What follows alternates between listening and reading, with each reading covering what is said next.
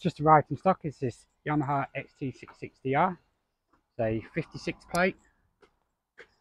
Mileage is nice little mileage for the year, 10,760. The bike's yet to have a valet. It's just a quick walk around video just to take you around the bike. Start off at the front. It's got a tinted screen on the front there, all in good condition. Nice is the headlight. Coming down the mudguard. Does have a few scuffs. Slightly faded a bit. I'll try and get it up in the valet. Fork lights are good. Just have fork socks on there. Front wheels in good condition. Got brand new Anarchy Wilds on there. Radiator's good. Headers will clean up. We've got SW Motec crash protection on both sides. The engine does have bits that are flaked up, which is normal for XTs. Side panel's good. We've got SW Motec foot pegs as well. Swing down's in good condition. Exhaust again does have marks in places. Rear wheel again, almost like new.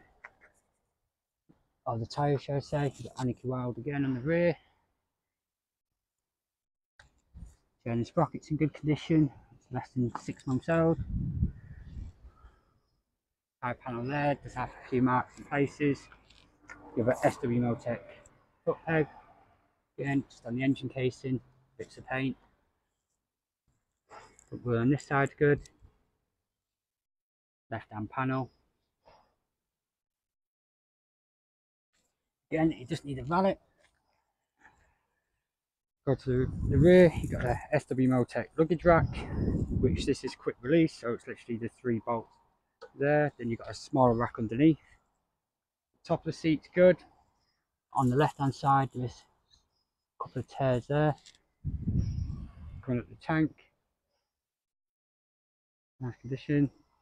I've also got Pro Grip handlebar grips on there, which has also got the heated grips under there. And that's the switch for that. You've got double tape mirrors on both sides, all in good condition. If you'd like to know any more about the bike or like to come view the bike, it's at Ryder Motorcycles, Castle Road, Sittingbourne.